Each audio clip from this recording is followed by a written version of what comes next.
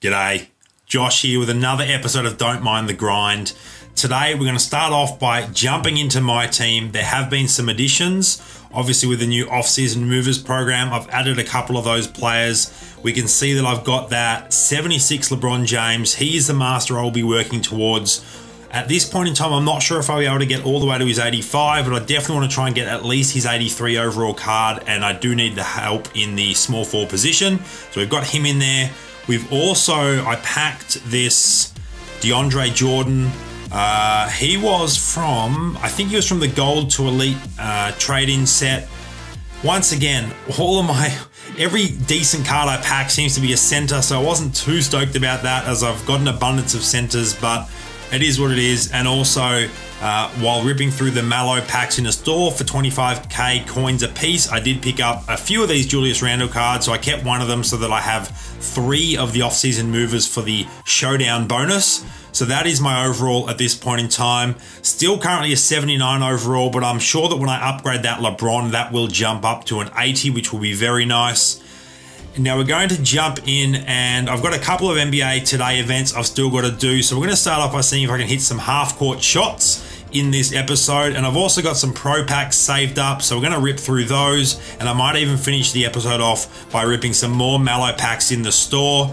I have not pulled a Mallow yet, the 82 overall version of his card, the nice looking Elite, but I have seen plenty of screenshots that you guys have shared with me on various social media sources, and also of course on my Discord, and you guys are getting some really good luck. So hopefully a little bit of that can rub off on me. We'll see how we go. Let's see if we can hit this half court shot, and just as I say it we do, which is very nice. So we get that one to go. That's 1,500 coins and some XP right there. We'll jump in and see if we can continue that streak and earn ourselves an additional 3k coins. This is an event that I'll always try and complete at least once. If I just fail it though, I'm not too worried about wasting more stamina on it. At this point in time, every little addition to my bank definitely helps, but it's not worth dropping too much stamina on, as there are definitely other things to spend your stamina on at this point in the game. So let us see if we can hit this one. We've got 2 shots left. I often get it on that second shot, and we get it both times on that second shot in both the first and the second events. So we've smashed those. All right, let us jump into my team. Back to my view all items. Not all of those are pro packs, but we've got 10. The rest of those extra hardened tokens, they can be quick sold for 50 coins a piece, so it's definitely worth. Actually, I'll just jump across to my campaigns before we get stuck in there. It's definitely worth, if you've got the fast break blitz event unlocked, if you drop the $2 to unlock that.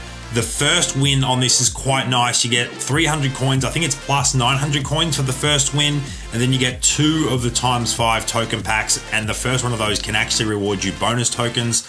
And if you're selling those for 50 coins each, then for 20 stamina, you can get quite a little bit of coin. So every 6 hours, make sure to get the first win on that.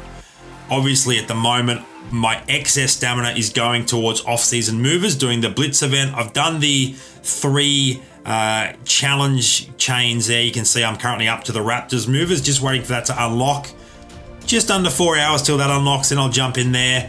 But my excess stamina currently is going towards this hard blitz event. I will jump in and do one of these as well. Haven't been lucky enough to pull an elite token yet, which I'm sure I'm going to need as I work towards this Master LeBron.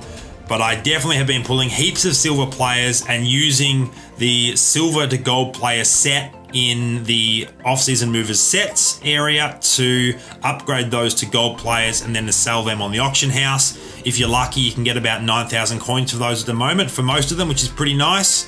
A couple more silvers. I've just finished one of those sets, so I'm not going to have enough to complete another one at this point, but that's fine. We'll store them there for later. And now we jump back to my team. Let's get into the pro pack opening. Let's see how lucky I am today. I would love to pull an elite. I've got 10 chances with pro packs to do it, and as I said, I will open a few of those Mallow packs. What's our current coin balance? We'll probably open 3 of them to get us just around 200k coins. Did get a point guard, Lonzo Ball, pretty low rating though. Let us see. Actually, I just read somewhere that he's been all cleared. His knee concern is no longer a concern in regards to the Lakers doctors, so he should be good to go for the start of the season. So for Lakers fans out there, that is great news. Ooh, we get a 76 overall JJ Redick. I actually had him as my starting shooting guard for a while until I moved him on when I got James Harden. He will sell for a pretty penny, so that is a nice little bit of profit there. That probably covers the cost of a pro pack. Should be around 10K, I'd imagine, thereabouts. So we're halfway through, no red paint yet, but I'm still hopeful. I'm still hopeful. We can still get something. Ooh, that's not going to cut it. I need more than OG Anunoby. Come on, where's those elites? Just want one elite. I'll be very happy if I can get one elite in 10 packs. It'd be pretty good. With the odds, I think you're expected to get one out of every 33 packs, roughly. We do get another Lonzo Ball. Not who I'm after. Down to our final 2 packs. Can I clutch it out? Can I clutch it out? Not in that one. Corey Joseph, our final pro pack for today's episode. What will we get? We start off with there's our bronze. There's our gold. That's disappointing. So no elites in the pro packs, but let us jump straight into the store. For those of you that don't yet have this Mallow pack, you need to finish the first 4 challenges in the off-season movers campaign, and then this bonus store pack will appear for you. And then you can jump in and rip these packs at 25k coins a piece. You get 2 gold plus 2 gold plus off-season movers from the Make It Mallow pack, and you also get a gold moving box token. So we get ourselves a 77. I'm not going to complain about that. It's definitely better than a 75, but I would love an elite. I would love to pull a Mallow, especially in this episode. I have opened a few of these already and I've not had any luck. And that continues. We have one final pack. This is it. This is it, guys. Can we clutch out an elite to wrap up the episode? This would be awesome if I could. There's the gold token. There's our first gold. Please be Mallow. Come on, Mallow. Not quite. Another 77 overall.